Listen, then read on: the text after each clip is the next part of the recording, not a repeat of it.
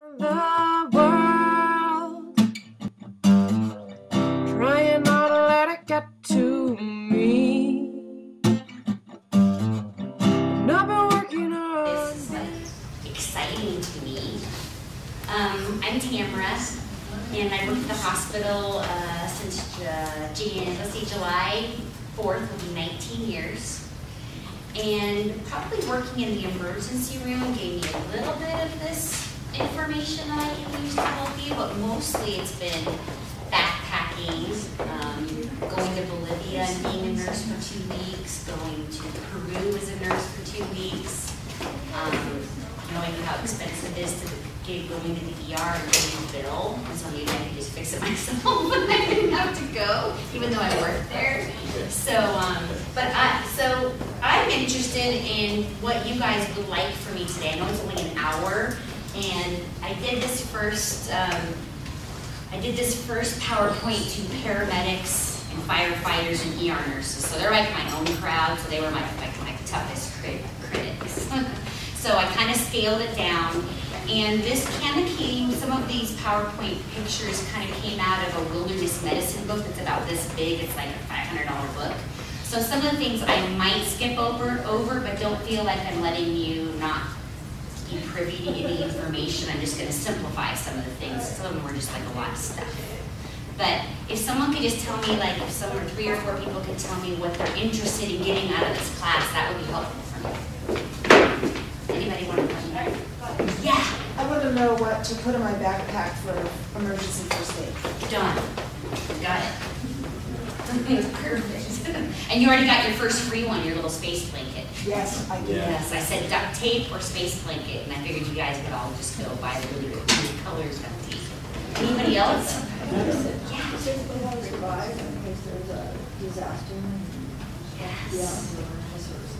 Yeah, so I have a little bit of like just being in the wilderness on the day hike that we're not so prepared for, all the way to when I was the emergency management coordinator for about 2 years, and I thought, why doesn't our hospital have something like a backpack that people could grab to go and help their neighbors? So Sandy, Katrina, Oklahoma, all these things that are happening everywhere. It could be a San Francisco earthquake, it could be the tsunami we practice, and they just realized when those emergencies happened that it was just really neighbors helping the neighbors, because if they're calling 911, they're like all busy. So you're like, how do I turn my gas off? How do I, I need gloves because there's broken glass, and I need a flashlight. Maybe I need like a crank radio that I can hear some news. And so I designed this cool backpack. I don't know where I get these ideas, but I designed this really cool backpack, and it's online. And this is like, I put wine and chocolate in these bags, and then I give them to my relatives for Christmas. It's really corny, but anyway, and some licorice, and if you had a dog, then you'd put your dog food. If you had a baby and you needed to grab it in an emergency, maybe you'd have formula in there or something like that. So these are things you can just get online, and all my dorky family members have them, and I try to put wine, make it super attractive, and put a bow on it. And then this came out later from South Lake Tahoe, the EMCC. It's a community council we started, and it's with the Forest Service and with Stupid and Energy, and it's with all the fire departments, and it's like a little emergency preparedness guide. I'm not sure if you guys have these in there. I don't know, we have them in our office. In your office, and it was something like another future things, but it just talks about making a plan, making your emergency kit, your family members, your photo, where would you meet if you get separated. So this is online, and then this you would probably get just at your PR place. Yes. So I just brought this as an extra thing, even though this isn't about wilderness improv, but it really is about helping your neighbors, helping neighbors. And you guys are more than welcome to, I'll just leave it open. There's tons of room. There's little things of water. And then you could add like cash if you just had to grab it, and you guys can look around, and I can just actually pass it around. You guys can check it out. No problem. Yeah. I don't ask the front desk, I'm not sure. But you can learn some stuff in here if you want to come. Improvisation and wilderness information about living off the land. That was my little blurb on that map. You just look around at it And let's start. So it first came, so there's these 10 essentials, and this is my picture when I went to the Fire Fest when we were doing, not the 9/11 stuff, but at Fire Fest we thought, oh, we should bring some space blankets, give some information. All these flyers are all online from REI, and it's how to pack for a day kayaking trip, how to pack your first aid kit, how to pack for your first backpacking trip, how to pack for a mountain biking trip, things like that. So I'll show you what I have in some of my packs. That's my mountain biking pack, that's my dog's backpacking pack. Here's my spread out advice, super essential things, and I'll go over that as we go along. But these are really essential. Having a map, right? And I stuck a map up there, and I'm going to go over how to use a compass, how to use a map. But what if you don't even want to use those things, and you don't have them on a day hike? Looking at your landmarks around you and how to get back. I'm going to have a little blurb on how to use a compass. Very, very simple way to use a compass. So then I decided I'd buy my first compass since I didn't have one. Sun protection, important. Along with that, I just like to have bug stuff too, because then once you get the bugging and the itching, and then you just have more problems after that. Extra clothing and hat. So I would wear this hat when I'm very hot. I like to have this, you know, in the winter when it's just close to your neck, it's nice to keep the wind out. You should always have to have a hat, because how much heat do you lose out of your head? Can you take a guess? 80% of the heat you lose from your head. Which is good to have, right? The brimmed hat when it's sunny, to keep that off of you, but that can breathe. But in the winter, as soon as you get cold, it's good to have this. I'm a big layered person. I believe in wool socks, so I wore them for you, even though I'm just like sweating like a bullet. But I just wanted to role model. I asked my daughter, she goes, you shouldn't look dorky in front of people like that. But this is, these are from Costco. They're like $21, and it's wool. So it's like smart wool in it, and it's one of those things you can wear when it's cool. It keeps you warm, and then it breathes the sweat. It gets a little stinky here and there, but it's nice to have this layer and a fleece layer, and then one of these kind of layers like that. And then when you're sweating up the hill, you can take off some layers and then get, stay warm and put a hat on. So those are important things, and we'll get into like before it gets dark and you're thinking about making a shelter, doing that before it gets too dark and you can't see. So extra clothing and hats. Not cotton and jeans and things like that. Headlamp and flashlight. I really am a firm believer in headlamps. I like having my hands free, because being the nurse, someone's usually getting hurt, and then I need my hands free. First aid and supplies. Then what goes along with the flashlight? Like every year you don't use it, so I have to check that. So they say, when you change your batteries in your smoke detector, then I kind of check the batteries in my disaster pack, and probably take the cash out of there that I may need. I probably need it for a disaster. And then first aid supplies. So I have like little of these first aid supplies in various places. So here's my little mini one. And so then I just pack in as much as I can of important things. So something like an antimicrobial wipe, a little thing of soap, some Band-Aids, the little tiny super glues you can buy that come in like little 3 and 4 packs. And then like any good ER nurse, Benadryl in case someone's having an allergic reaction. When you're over 40 and you're working too hard, you need 800 Motrin. Someone's having chest pain, you should have an aspirin in here. And so a Claritin if things are bothering you. So, and I try to have some Advil. So important things like that. But Benadryl is an important one to have in there. Aspirin, Motrin, things like that. In this bigger one, that's kind of like my mountain bike one. I kind of put this in here, but I do have a space blanket because I've been out where someone's broken their leg, and I've had to use a fender to tape the leg, and then someone had to come in and it took them like 10 hours to find them, so then it got wrapped up in this. So I just started now carrying it in my backpack for that.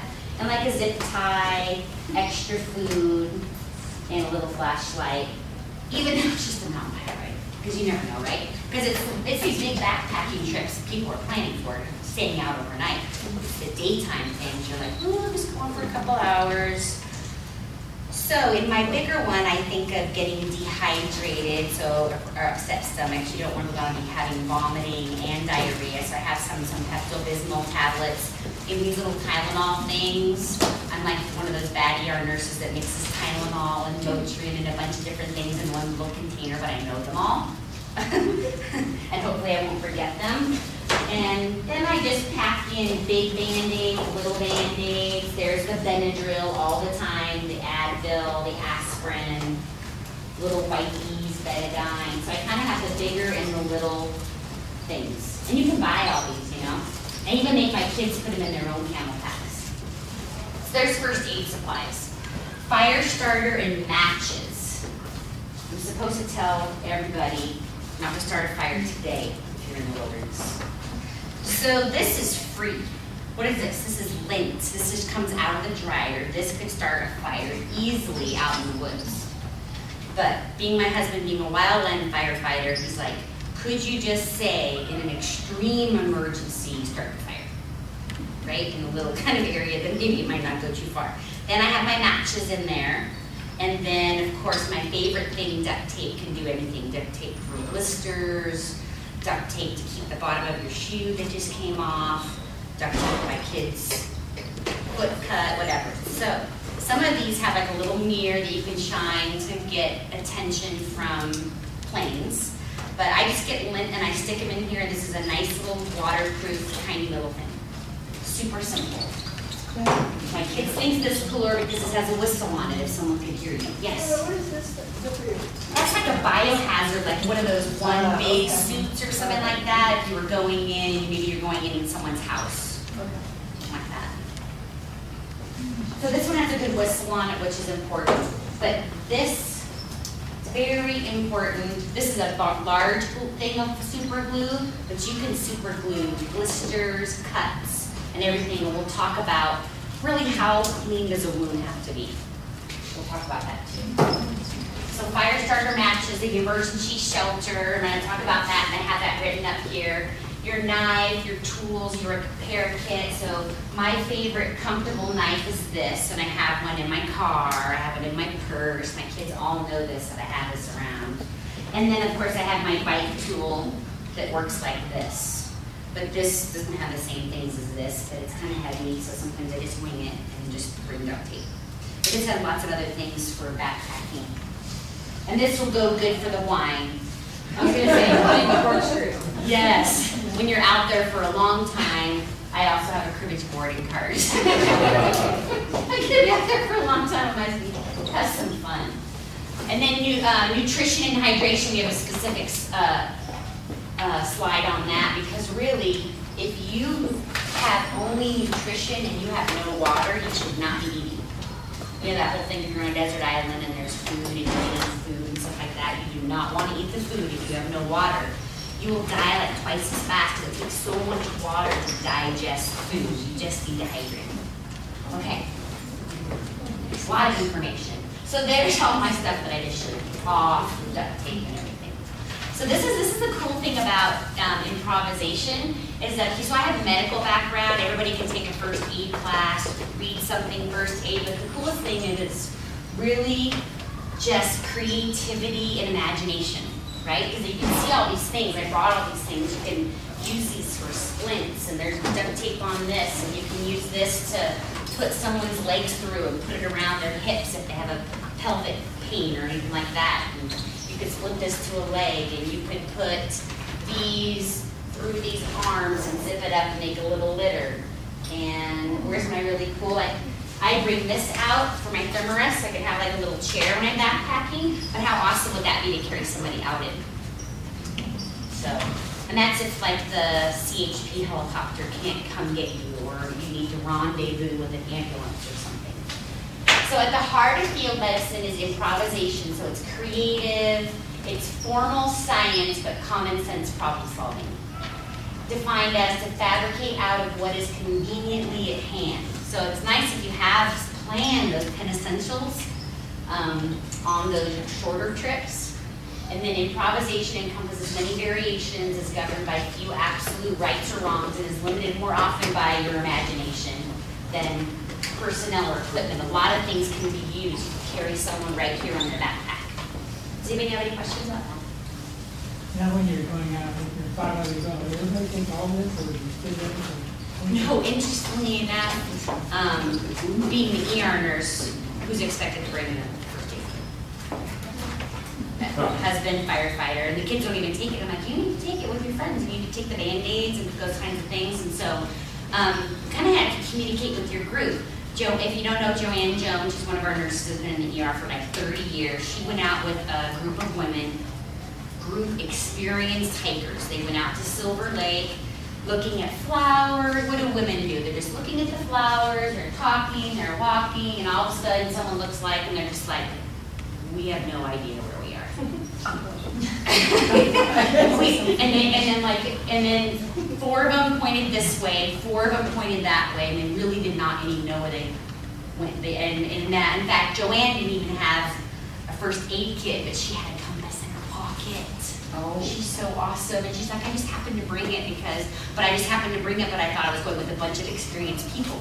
You know what I mean? So that's really good, is because what you're looking forward looks completely different when you're looking backwards. And so it's really good to look at high points and mountains. We all know where Pyramid Peak is, where Tallac is. We kind of know where Friel is. But that's just because of our comfort. But how many people here just come here and they don't really know where they're going? So it really is to be like, I'm going to be the designated person and I'm going to bring the medication and the first aid stuff. Can you bring the food? What if we run out? How much water do we have? If we get to a stream, how can we clean some water? So I'll show you some simple things that are come out too. What's that one? Oh yeah, so this is all about testing your creations on a non-user, like work out the bugs first, right? So there's some goofy pictures of, I just practiced and all these things. Oh, you can go back. Goofy pictures of my son. He wanted me to take him out. He was splinting his leg with pats and like right if they had an open fracture and it was bleeding or something, and you needed to soak up some blood and they had an open fracture, you could put this all around their leg and then you could put a stick near it, then you could wrap some tape around. At least if you covered it, would soak up some blood, and then you could carry him out in that thing. Okay? So include materials that lend themselves to improvisation. So we love the duct tape and paddles and sticks and whistles and things like that. So creativity is needed. The fixed-in gear we decided that could be used, right? And some people are gonna have, you're gonna have some pain. No one's died from like walking on a twisted ankle, or even probably no one's died from walking on a rope. Well, it wouldn't be very fun though, right? But you could improvise some sticks and stuff like that, and then you already have some duct tape on here, and you could walk with these if you need to, right? And change them. Or you could use sticks if you were out there. So practice constructing. This is fun stuff. My kids get into this, making things out of sticks, and we'll show a bunch of pictures so there's more visuals. Go ahead.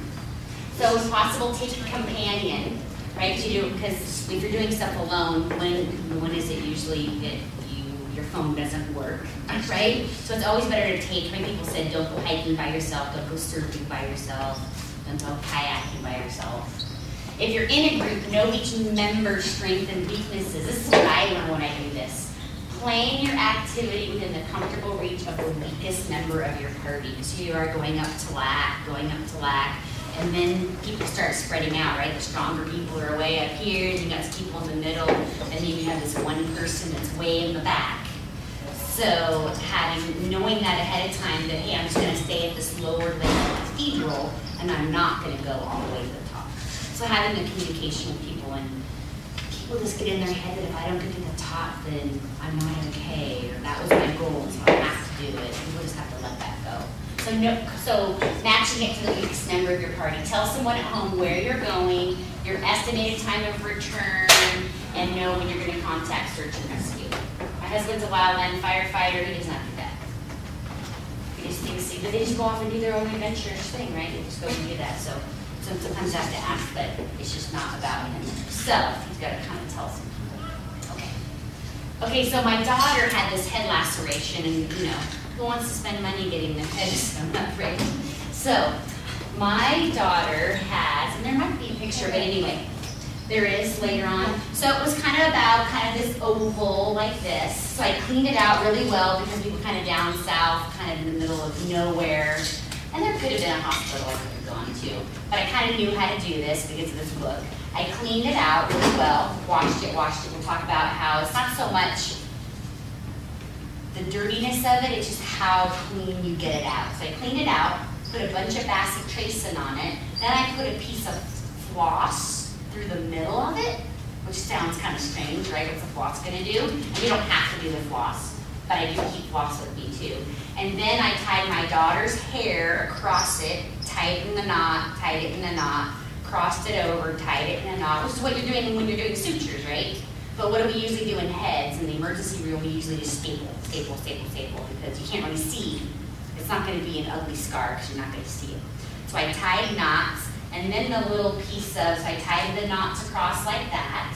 Then I took this piece of floss and then just tied it around a couple times around the knots, and it just stayed. Glue, just put a bunch of Neosporin on it, and 4 days later, boom, healed.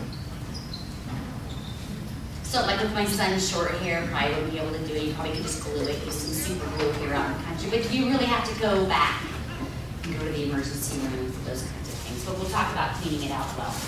A really good Downeyville expert rider had no protective gear on except a helmet, going very fast. Hit the front of his leg and broke a tibial plateau fracture. He was about 14 miles in.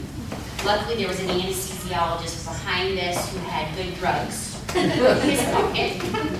The two ER nurses, someone broke a fender off their bike. Some of them have those big fenders on their bike, the motor cross kind of mountain bikes. And that fender with a bunch of a sweatshirt just completely, we just splinted it with the fender and a bunch of duct tape, gave him some pills, got a bag of ice from, just got some cold water down in there, and then said, looks like you're good until someone gets you, right? So either a helicopter or basically an ambulance. So we kind of improv that, but immobilizing it, right? Controlling the bleeding and keeping it from moving and getting him in a comfortable position. If they're kind of shocky, right? Then putting his legs up and putting his head down a little bit longer. And he's gonna be there for a long time. Someone needs to keep giving him water and someone needs to be there to decide to keep him calm. That's the main thing. We had a friend that broke off their mountain bike seat way up on Armstrong Pass. So how do you really ride your mountain bike when you don't have a seat? Plus you got a lot of padding. So duct tape was what it did. So we put it on really short, like moved it down next to each other, and so the post was kind of like, the posts were kind of like next to each other like this, and then we just duct taped the heck out of it, and then you just had to ride like really low down the hill like that, and it worked, and you got down the hill. So I swear by I got duct tape on everything. I love it. In fact, I'm not even wearing it right now, but I should be. So I went backpacking with the kids, and I had this really cool rope I did not have, that I thought I had, I didn't have. And so I took every single, I had to hang the food I had to hang the food when I'm backpacking. So I took every single one of these straps that I had in all the backpacks and put them all together, put all the food in the dog pack, and then put this, let's see, how did I do that? So then I thought, okay, how am I, this is just being creative. So I just stuck this over here, I put a bunch of rocks in here, and then I just kept on throwing it over and over this big, huge stick that was coming off a tree. But of course, what gets caught on every single thing? So every single one of these things got caught, sliding over it. So anyway, so it's nice to bring a nice, this is called parachute things, and I would put this in a first aid kit because you can do so many things with this little tiny thing. And one of the paramedics, I guess they carry this around everywhere they go. So that's like another really neat thing. And then we just hiked up the food in the dog backpack, the toothpaste and everything, and then just hiked it up into the air, and the bear never bothered us, which was great. So the common theme throughout all is just common sense through the experience, and anyway, that's good. So I was thinking, I showed this as a bad picture that I was skiing by myself, but I'm like, well, who the heck took a picture of me? So my friend took a picture of me, I wasn't by myself. But I had a hat on, I had water with me, I had a first aid kit, I could use this. This has a sharp, knifey thing on the bottom, so that was cross-country skiing. And what the heck, you could use this for something right here. kind of have to ruin that thing, but if you broke something, you can use a sign. You just knock it over and use it. So this gets good. So if you're getting bored, we'll get some really cool pictures of like things in tongues and stuff like that. Would be really great. So this was one for some of the medics to keep an airway open, but the best thing you can do, I mean, you don't even need to read any of this, but what is a rescue position? The best rescue position is to have your person lay on their side. So if they're on their back and the thing that they choke on usually and having difficult with their airway is their tongue. So a rescue position is kind of like how you lay in your bed on your side. You lay on your side like this, and then if you put their head forward, their tongue kind of goes out, and then if they vomit, they can go forward like that. They don't choke on their tongues. The rescue position is the best one if you have to actually leave them and go get help. There's a rescue position, putting the blanket around them, having water near them and food and things like that, if there's only two of you. Otherwise, you would want to leave a victim alone. So we can go on that. That's all for you. This is if you were getting bored. Sleeping. This is if you were bored, Harold, in the back, and you wanted to see something super cool. The paramedics like this kind of stuff. But who gets nosebleeds up here all the time? They get dehydrated, it's dry, you're behind in fluids and stuff like that. So, but most, I would say 80 to 90% of nosebleeds, you can come in, are anteriors. They're in the front. So what works really good is just a bunch of toilet paper. I hate to say it, but half of a tampon works great. You turn the strings out, and you can pull it out later if you needed to, but put that up in there. Additionally, reduce the humidity and stuff like that. So most of them are anterior. It is getting to be more of a call the helicopter type thing if you're bleeding a lot, and it's a posterior bleed, and that's when you can't stop it. So it's putting pressure on this for a good 10 minutes. You don't carry nose clamps around. Duct tape's not going to help this. You basically need to have them be laying down. An ice pack can help behind here or on their nose, but holding pressure for a good 10 minutes. And at the same time, you can put the tissue in there. What you can do for if someone falls and gets a stick in their lung or something like that, generally want to pull it out, because then you'll hear a bunch of air, and then that'll really freak you out. So leave it in, but you can use some of these gauzes and cover it on 3 sides and just put some duct tape, or you don't have to have any gauze at all. And you can cover it on 3 sides, and so it won't suck a lot of air in, but it can just protect it from a lot of infections, stuff like that. That's obviously a 911. Like, you need to get the CHP helicopter if someone's fallen and don't know.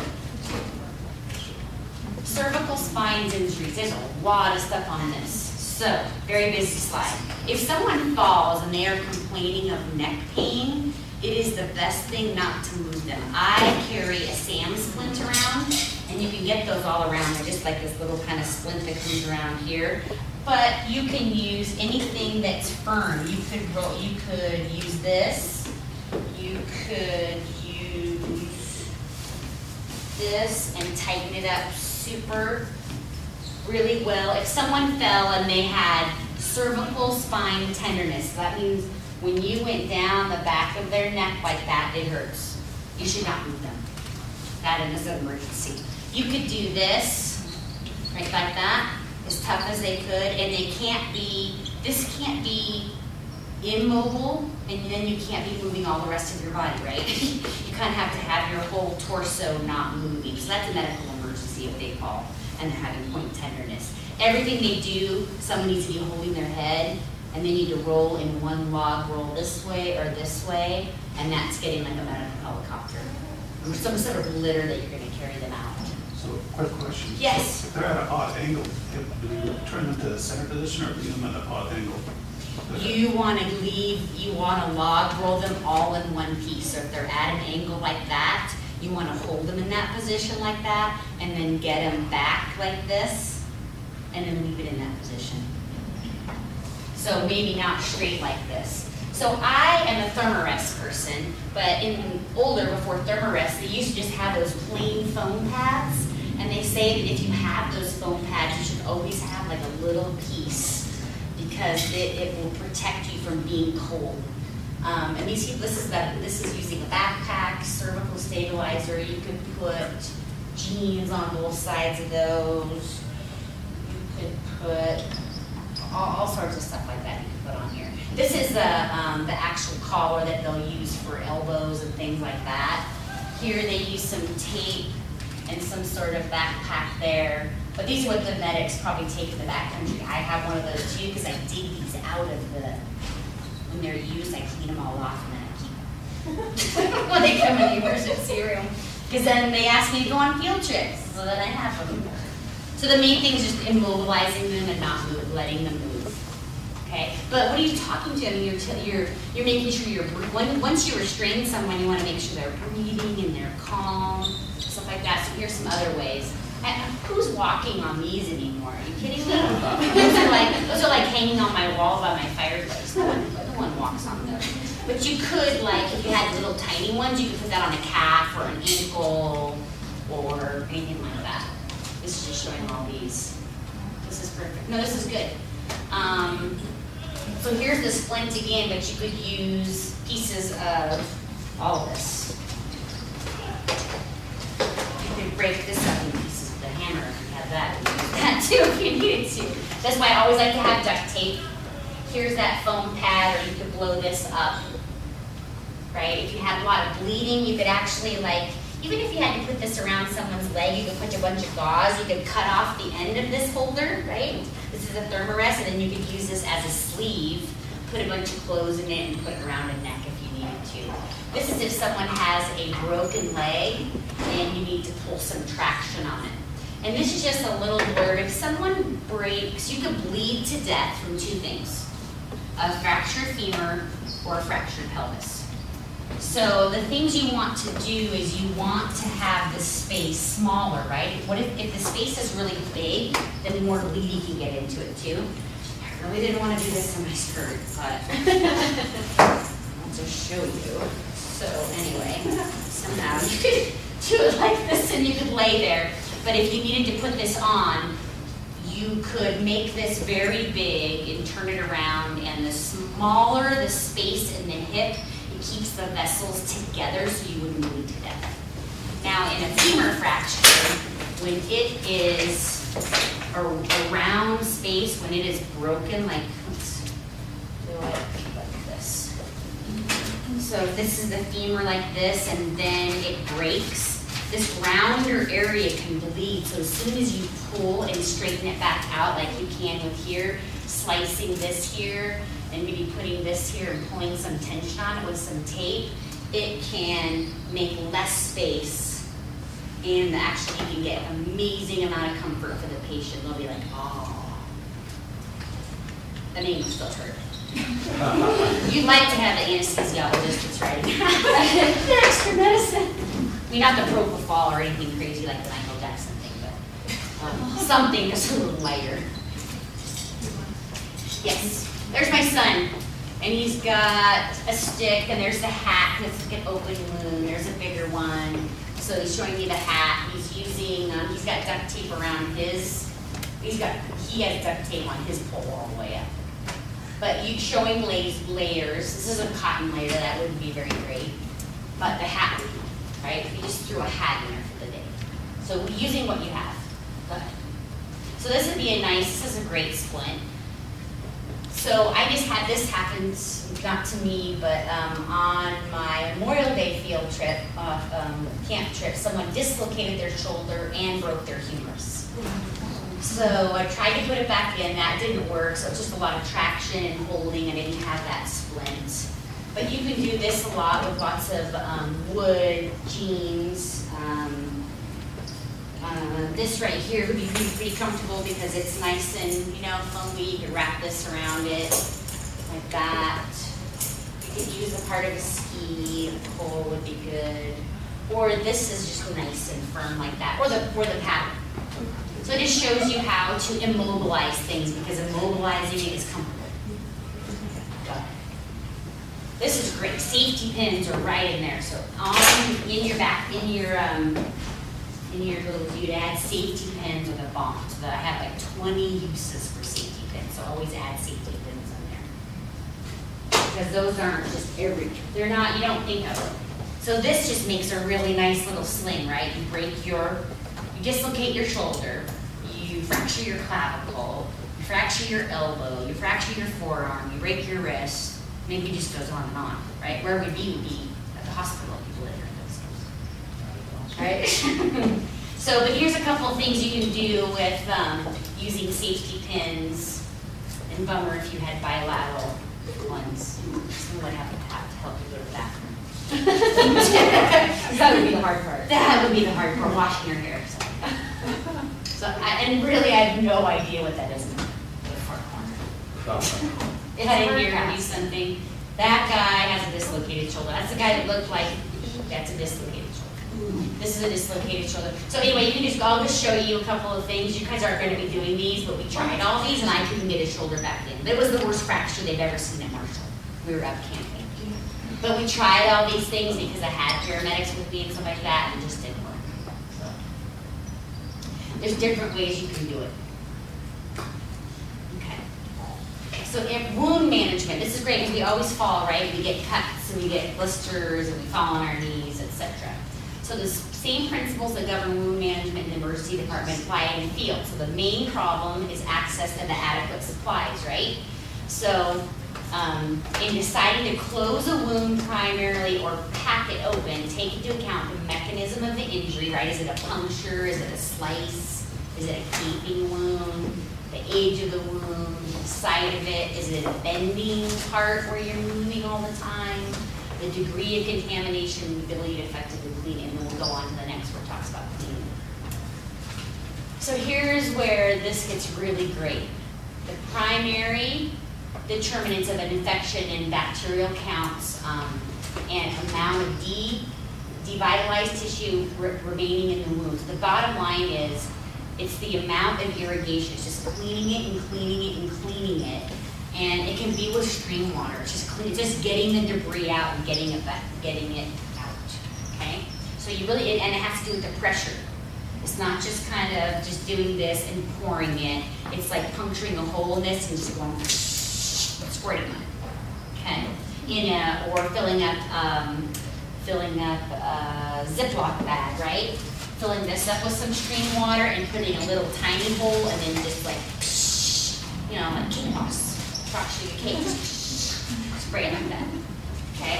So the solution to pollution is dilution. So diluting it and cleaning it out is best you can. Go ahead. So what's best? Well, what do you have, right? What do you have that's with you? Normal saline. Who's carrying that around? Nobody. In a study of doctors and nurses are really into these numbers. So tap water was recently found to be as effective for irrigating wounds as sterile saline. So, did I need to bring my daughter to the ER to have them use normal saline? Sorry, not to bag on the bill. For $1,000, I just squirted the heck out of it and tied it myself. But some of them really do need lots of stitches, big gaping ones. So, the sandwich bag, the garbage bag. Ooh, and the safety pin. See, always use a safety pin. Because you could safety pin it together, right? You could be their best friend later, or you could, not like you. Okay, go ahead. Disinfect the water with iodine tablets if you have those. Normal saline, seal the bag. Puncture the bottom of the bag. Yeah, we already went through that. We don't need to do that. Wound closure. Before a wound is closed, remove all the foreign material and grossly devitalized tissue. Okay, that's pretty. Right, you're not going to leave a bunch of dirt in there and stuff like that. You can accomplish debridement using scissors, a knife, or any other sharp object. That is why that pocket knife is so awesome. Close wounds with sutures, staples, tape pins, or glues. Okay, so I had the opportunity of having a dog that was a rescue dog at Kirkwood. And what do dogs do when they're running next to skis? They get their feet cut. They probably have had this for a million years, but it has a lot of staples in it, so I just cleaned it out. And then whenever my dog needed, staples, I stapled it and duct taped it. So that's what I use that one for. It's probably pretty old. Take them to the vet and get, some antibiotics for it or something like that. Staples work good for those kind of cuts if you have those. But glue is my favorite, and duct tape. see, most important, okay, so here it is. This is hard for me as a Leo. Most important, the cosmetic outcomes, not compromised. So I really like it to look nice. But when it's in the hair, we don't have to look at that. Go ahead and go. Skin tapes are useful for shallow, non-gaping wounds, including reduced need for anesthesia, ease of application. A lot of people have like tequila and that kind of stuff out on their backpacking trips. So if they want, they can take a shot of that and then do that if they wanted to. Any strong tape can be improvised to skin tape, using duct tape. It works the best. They usually say in the emergency room if you're coming in, they need to do stitches and gaping one within about 8 hours. So people that are coming in 12, 18, 16 hours, I mean, if it's really, really dirty, then they're gonna have to open it up, clean it out, and re-suture that. But you can buy yourself time back there. All right, we'll move on. So obviously stop the bleeding and dry the wound edges. Wound taping does not work well over joints, right, because they move and they're hairy. You can use glue, secure some of the tape to the side of the wound and pose the opposite wound edge with a finger. But you're just gonna improvise when you're back there to make sure you have some tape. But here's some of the gaping ones. They have a little bit of serous drainage, which is kind of like that clearish reddish drainage, and that'll be there, so sometimes you get a little bit of space for that. You don't want it to be completely anaerobic, if you will, and closed off to no air and be sealed. And then you can use glue if you wanted. It can come off later, but this is if you're out in backcountry, improvisation. Okay. There's some super glues. So yeah, there's these little tubes that come in like 4 and 5 pack. Those are steri strips. I don't know if you can buy those in the grocery store, but you can have little tiny Band-Aids. All right, that's good. Here's a Dermabond. There's like a stapler kind of thing. But this would be the same thing as super glue in the backcountry. Obviously, this right here could easily hit the optic nerve, so it's like a little bit more important. But anyway, that's just the type of closure. Are we trying to get the super glue into the wound itself or on the No, outside? you just want to be able to clean it and clean the wounds and then bring it together. It's nice if you can have 2 hands, right? And if you get the other person who has it to hold it like that, and then just glue the edges together after it's clean. Yeah. And then if you wanted, you could do a super thin piece. Like if you were just worried because it was on a really bending part, you could use like a super small piece that was cut right there just to go over to help it just stay together. That's why it's really fun. So that's what I did and it worked. Anything on the face from the neck up takes about 4 to 5 days to heal. So it bleeds a lot. That's why it's creepy and scary when people get bloody noses, cut their ears, cut their face. It bleeds a lot, but because it has such good blood flow, it heals very fast. So the stitches you'd get in an arm or a leg would stay in 7 to 10 days. Anything on the face and hair is like 4 to 5 days. So that worked. This is if someone broke their finger or had an injury and you had to get a ring off. So we have ring cutters and stuff like that. But the cool thing about this, you can actually watch this on YouTube. You can use floss. Favorite, again. I wish my kids used it more to floss their teeth. Anyway. So the cool thing is that you can put it under the ring. I don't know if you can see that. Can you see how it's put under the ring this way? How it's put under the ring, and then you wrap, and just squish that tissue, and then get it flat so it goes out, so the swelling in the knuckle, so all of it goes out to here.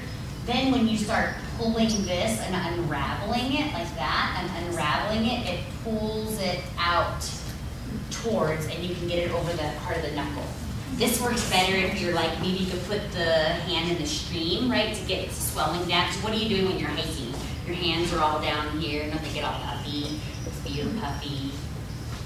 So that's if you really need to get a ring off, because people could really lose. Or maybe you go hiking with no rings. Might be a good idea. So exposure of unprotected eyes, we see this all the time at high altitudes. And I don't know, If you lose a lens in your, does everybody hike with glasses on? Yes. Everybody does. Or at least with you. What's that? I said at least with you. They're always, yeah. So what happens if you're with glasses on and you lose a lens, you can actually just take a piece of duct tape. Again, pretty cool. Take a duct tape and put like a little slit in it so you can see, but it will protect your eye. Not a bunch of dots, but just a little tiny slit. So even if you were really high altitude, like if you were up at Kirkwood or whatever, you lost the lens, or you're going to be out there for a long time, and you weren't going to go, no one else had extra sunglasses, and you weren't going to stop your backpacking trip of a week or something, but you need to cover it and not go out with it. And you were on a lot of reflective snow or granite, you would need to put a piece of duct tape over on a little slit so you would cut that. You got that. So there's these carriers. I think we'll just go and see. So, okay, go, yeah, maybe you can just come help me. There's the two, yeah, so here's the two carry system right here. So if you had this, you could do it with sticks and things like that, right? You can come over here like that. If we both had backpacks on, we could put this behind us right here, and the person could sit on that, and they could have their arms around us, and we could have their arms around them. Or we would be just only holding this, and they would put their bottom on this, and then they could put their hands around us, and we could actually walk and carry. Fun, huh? On a really long, skinny trail. Yeah. Sideways like this. Very fun. But that's one way of doing it, is getting them in a backpack. So there's a couple different ways you can carry people. There's some other ones in here that I like better. So we'll just do this split coil seat transport, and you can do this one. So these are a lot of rock climbing ways you can do it if you have a lot of extra rope. I don't think I could do it with this little tiny rope like this, but I love this idea of looping it like this. Then the person puts it between their legs. And then the person who's carrying them puts them on their shoulders. Here's a different way of doing it. I guess you could do this with, you could tie some pants together. You could tie a tent together. You could use a bunch of these straps together. And maybe do this. If they truly broke your ankle and you weren't going very far. This is really good to have any kind of extra straps and things like that. Like the minimum backpack you should be carrying is that camel pack. And that's because you're on a mountain bike, right? But normally you should be carrying any kind of just a regular day pack stuff. And you may not use all of it. But when you need it, ooh, you're going to wish you had it. Go ahead and go, yeah. Okay, here's like another thing where you could use with paddles, with large sticks, with these types of things. You could put these through jacket sleeves, and you can actually carry people out. These are just other ways of using duct tape, frames of backpacks, like that. Sleeping bags, skis and poles, ropes, so you can see how you can keep someone warm. These are the types of things, of course, you want to practice, but you probably will figure it out when you're out there. So your toolkit, a knife, tape, we'll go through that. Basic cable ties, oh my gosh, I love this. And so today I had a birthday party with 20 kids, because that was a real hoot. And they wanted to play volleyball. We only have a small front lawn, and so the badminton net worked better. And so I just used zip ties, and zip tied to this and zip tied to that. So zip ties were awesome to have to like fix things on bikes, and buckles, boots, skis, snowshoes. Maybe you can do a million things. So I like having those zip ties. You can buy those big ones, you know, to all the different sizes. Here's the parachute cord. And I swapped someone. I think I swapped like food and a headlamp or something like that for that. That's good. And then safety pins, and we'll go through the uses of all those. I don't usually use wire, but like some of the paramedics say they use a supple type wire, bolts and wing nuts. I don't know. I wouldn't bring that. I bet you a mechanic would bring that. Yeah, right. Right? So I'll be the nurse, I'll bring the first aid kit, you bring the wire and the bolts and the wire nit cutter, or the whatever, the screwdriver. So I probably wouldn't use this, but prefabricated crossbar, but I would use these things as a crossbar with duct tape across them. Or in pants, or something like that. This is that cellulite foam pad that they used to, like the old sleeping bag. I think that's a really good one to keep you the warmest and protecting you. It is still the ultimate padding for using a splint or a rescue device. But of course, the die-hard thermarests that we love to blow them up and then let the air go out of them. Try to blow them up again and let the air go out of them. That they have their place too, but I like it because I like to sit on the rocks, and so I think using that and this, and it already has some bars in it, that you literally could, you could actually put somebody in here. I don't know, a small child, and you could carry them out if needed to. Okay. Fluorescent survivor's tape. So we'll talk about a little bit having the bright yellow tape, which would be great if you were on some dark rock, but then there's fluorescent, there's glow-in-the-dark duct tape. There is. But like, would you want white duct tape if you were out in the snow? Probably not. So that you may have different color duct tapes for different types of hikes. My kids are into that. Tie-dye, stuff like that. So it can be used like Hansel and Gretel and breadcrumbs to help relocate you. The space blanket can help you when you have that. That actually keeps you warm. It can do some tarps and shelters, and I'll turn this around. I have a poncho that I have like this, which is separate from, like I wouldn't use this as a tarp for rain. I would use this as a safety, like warm type thing. But I would use this poncho or something like that, and I'll show you on the other side of this on how you could use it with this rope to make a shelter if you had to like shelter down overnight. So advantage of the space blanket that the hospital gave, which is so cool, is overtypes the small size, and there's a good chance it'll be packed for any trip. So like, I have them everywhere.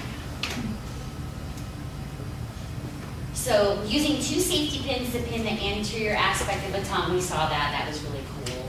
Replacing a lost screw in a pair of eyeglasses to prevent the lens from falling out, and improvising glasses, so drawing 2 circles. You could, if you lost both of your lenses, or let's say you had no glasses at all and they fell off a cliff or something like that, you literally could, and I'm not going to do this right now, I just had my hair done.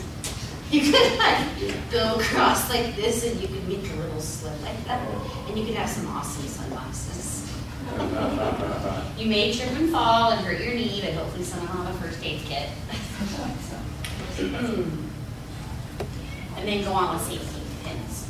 Neurosensory for skin testing, so like if someone, you can test to see if someone was having any nerve damage when they fell.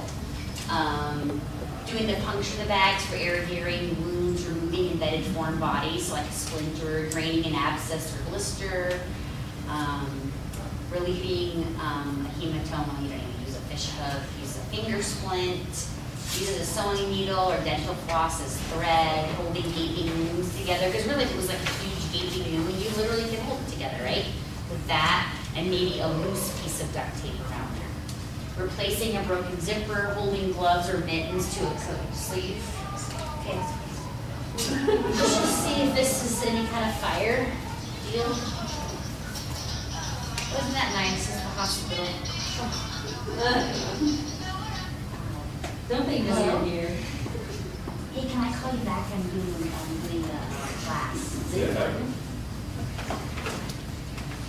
No, at the hospital here.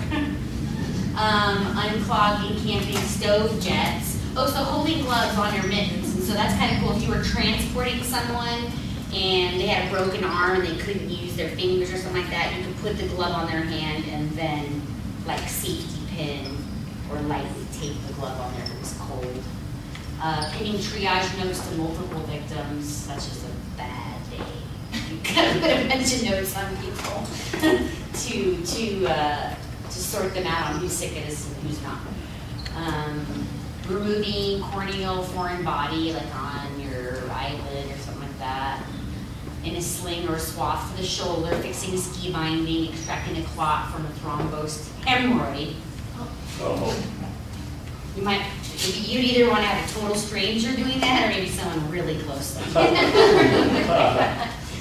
A pin is strapped to a shirt tightly around the chest for a rib fracture. Yeah, so nowadays in the ER we give people pain medicine and for rib fractures because we want them to take deep breaths and cough. We don't want them to get pneumonia.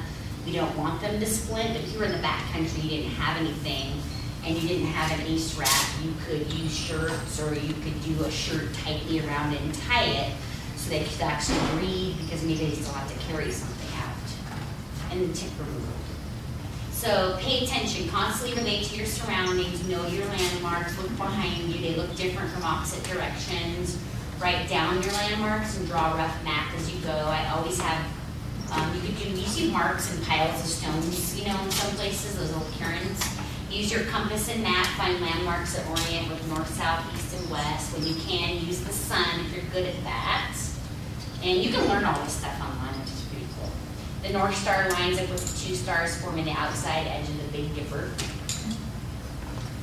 So a baseline, it can be a road, a trailhead, a power line, anything that forms a line. So if you thought you were at the power line, mountain biking or hiking or something like that, and then you were walking away from the power line into the woods or something, you want to make sure that you knew where that road was, right? Because if you're wandering around here and going this way, if you kept that in sight, you knew that you kept that in sight, that if you walked back this way, you'd eventually hit your baseline again. You can walk them out. So if you don't know how to use a topo map, terrain appears as a series of these contour lines. And I put one up there. And these are really cool ones that they have right now. Those are waterproof. So you can just get, you can get them wet, it can rain on them or anything like that. So when these lines are really close together, what does that mean? Anybody know? Steep. Yeah, that's really steep. And when it's wider and spread out like that, that's much more, shallow, flat, like a valley. But the best thing to do is to look around and see, okay, I know that mountain, and I know that mountain, and know those landmarks. So use your map, using your map without a compass, line the map up so the features in the map are approximately as they appear on the ground. So if I use this map, it's super like immigrant wilderness. You can see this is Pinecrest Lake. It's like, well, I don't know Pinecrest Lake. Okay, what am I familiar with? Okay, immigrant, all I really know in immigrant is like out by Kirkwood, that there's Immigrant Lake, and so I would know where that is, and then I would note that on my map and put that to the north. And we'll do a little map right here. Yeah. Thank you. Is anybody bored yet or anything like that? Oh.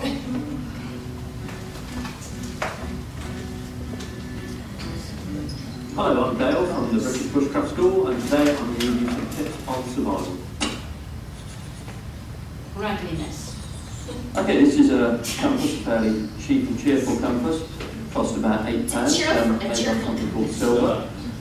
It's really important to have one of these when you're out in the wilderness because it helps you stay on path and stops you getting lost.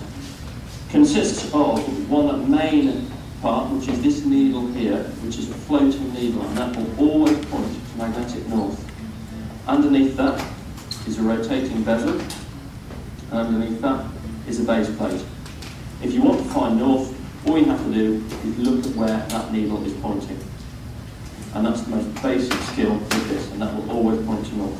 From then on in, you need to use a map together with the compass so you can work out where to walk and what route to walk on. He's not going to keep staring at Teaching me. the basic skills called orientating the map to the north. If we imagine we're on this peak here called High Raise, you can see on the map that you've got lines travelling up and down and across like this.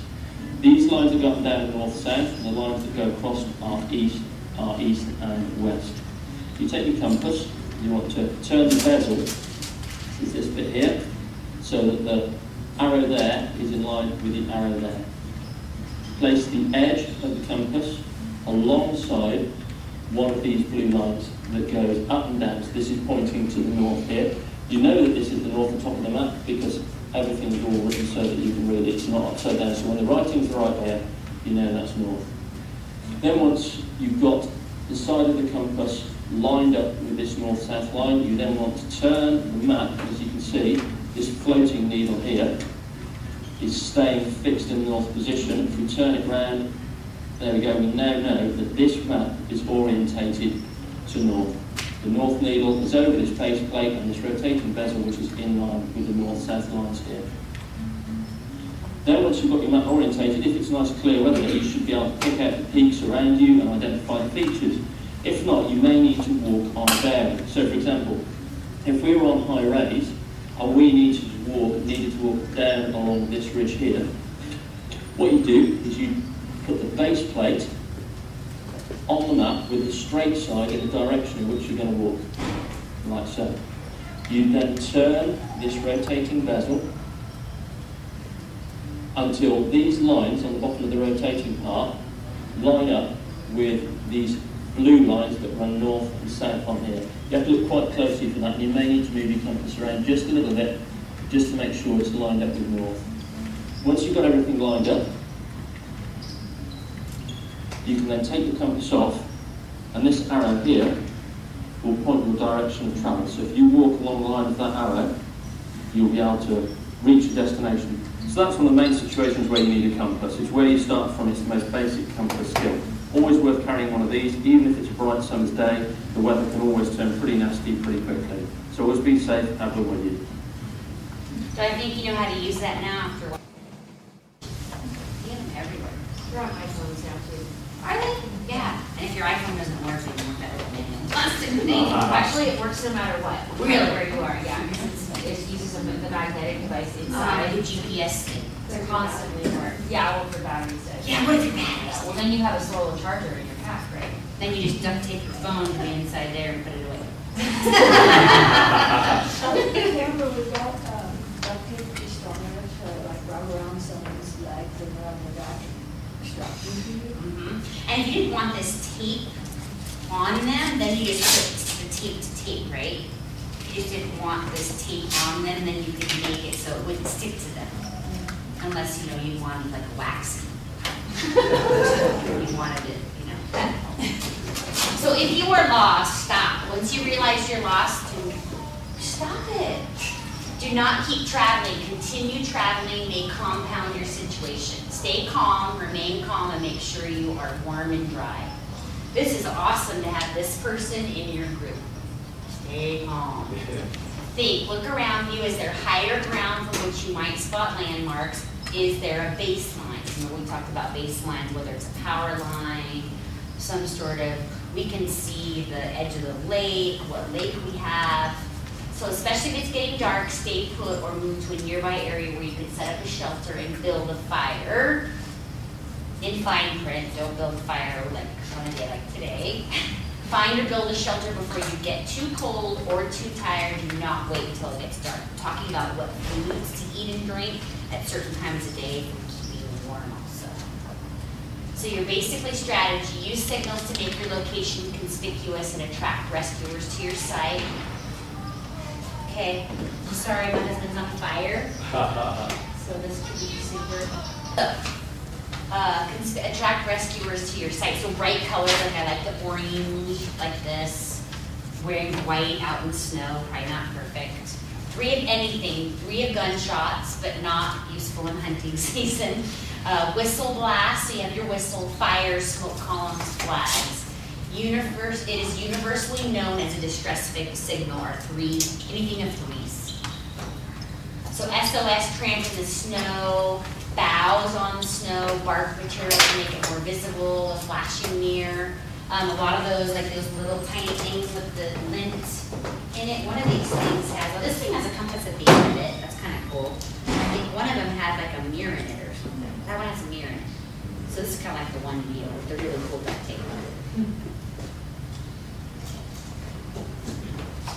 So there's, so anything, a whistle, a flashlight, or a flag. So dot, dot, dot, pause, dash, dash, dash, pause, dot, dot, dot. So SOS. So a short blink with a light, or a short blast on a whistle or dot. So short things are dots, and then dashes are longer. Okay? So if you're going to do a whistle, you could go, then you go.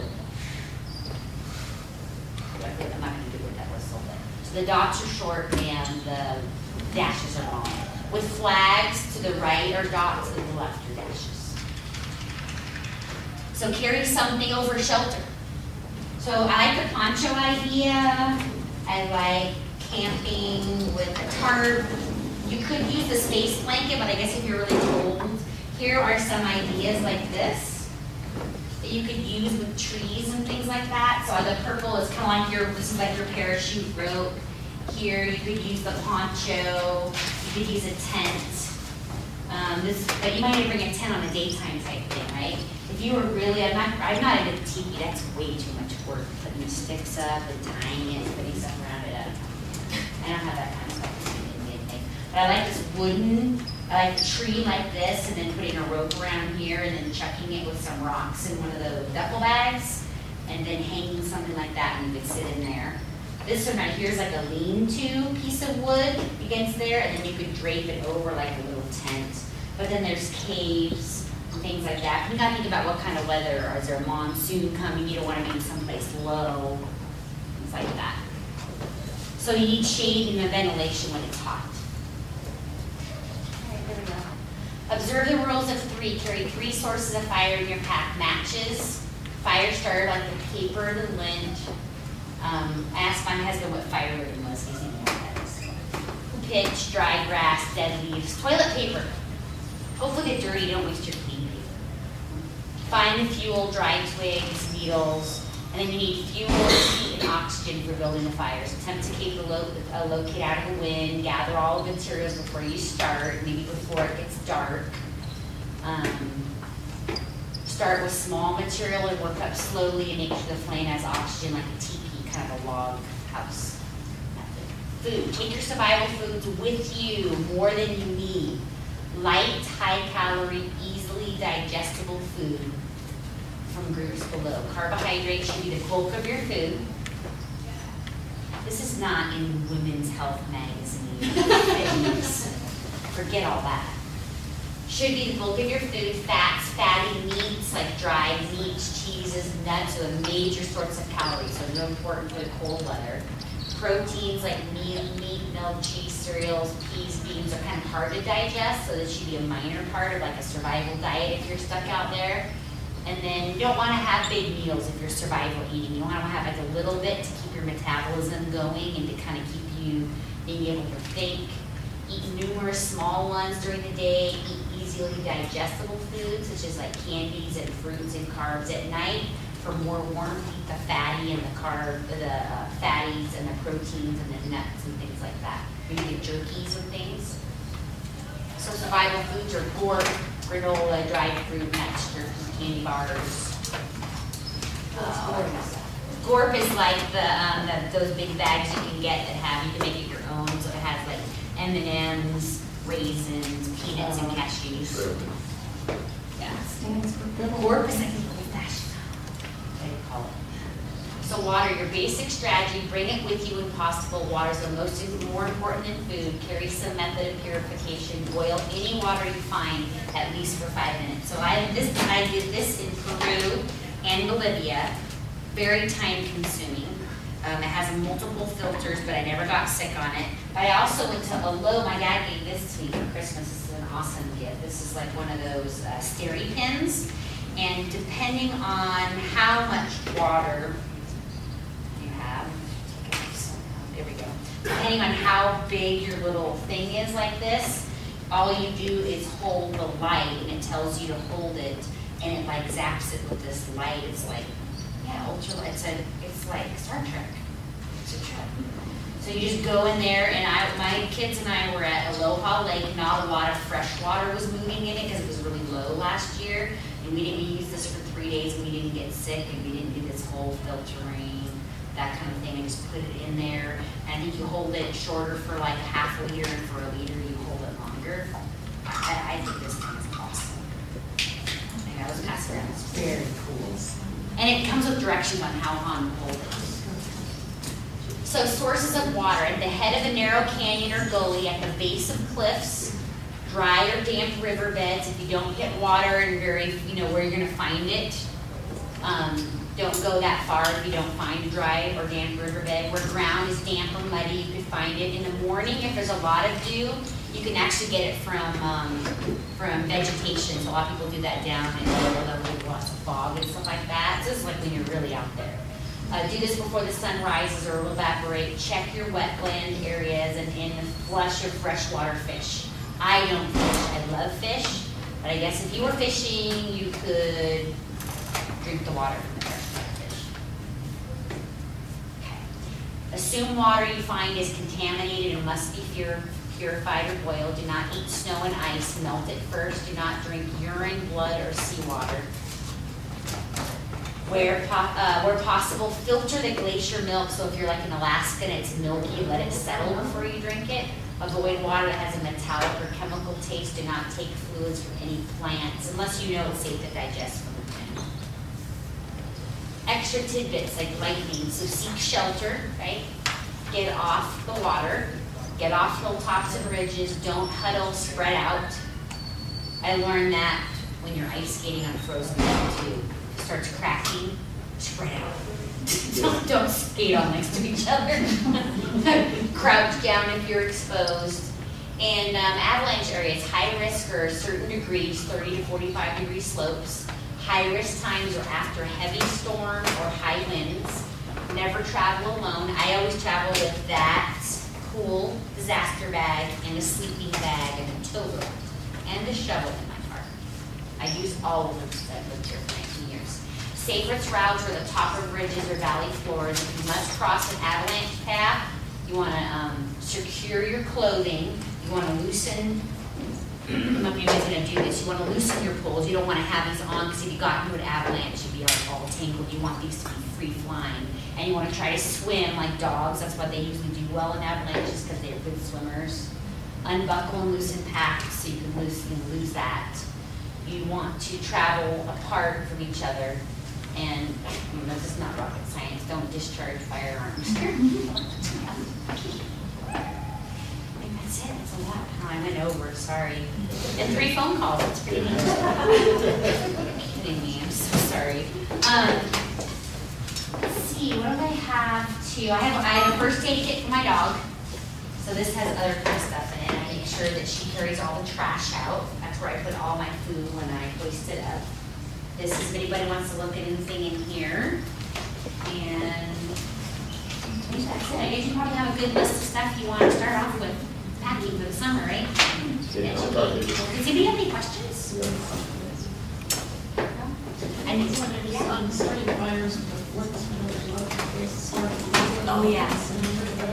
I do. Like a friend of ours is like a smoke jumper, and he claims he wants to teach his son how to use a flint thing, and I like just put a charcoal lighter on it, like that. Or the flint. I totally, because what are you doing all the time? You have this lint from your dryer, and it catches fire. It catches houses on fire all the time. So I have this Icky Gross lint and my dry matches. And the other one has a whistle, has a cool thing, has a whistle on it, and the meter for catching on the sun if you need to catch a helicopter, those kind of things. But there's lots of neat wilderness survival sites online where you can like take a pre-test to see like how much do you know type thing, and then it gives you pointers. REI has tons of lists on check-off lists to take before you go kayaking and backpacking and caves, stuff like that. Do you utilize any spot or tracker devices? Only for my avalanche, I have a beacon for that. But I do not use my phone and my GPS at all when I go backpacking or camping. That phone is off. No equipment. Yeah, just an emergency, like I would turn it off, I would have it off, and then if I needed it for an emergency, I would. But I don't use it to just make sure I follow the rivers and just start practicing maps. I mean, the spot devices, so it's emergency people or emergency response. No, I don't have that. You have those. I only have it for avalanche when I'm backcountry skiing. My husband and I have that set up. Yeah. I wish, I'm so glad you guys were here. I wish there was like 40,000 people. So we could all learn. But there's lots of, that really great guy that teaches that little wilderness, that little class, he's got all those compass classes and wilderness things, and so, thank you for coming, I really appreciate it.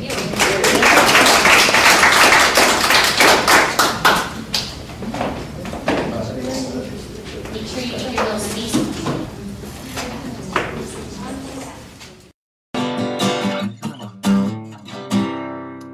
Yeah, I can't believe that I am finally where I wanna be. Can't believe that you're still here with me. I can't believe this is coming out of me. Well, I never thought I'd get a grip on you, but you set my soul on fire. Well, no drug could get me this time, and I will get to you, I will get to you, I will get to you. It's the last thing that I do.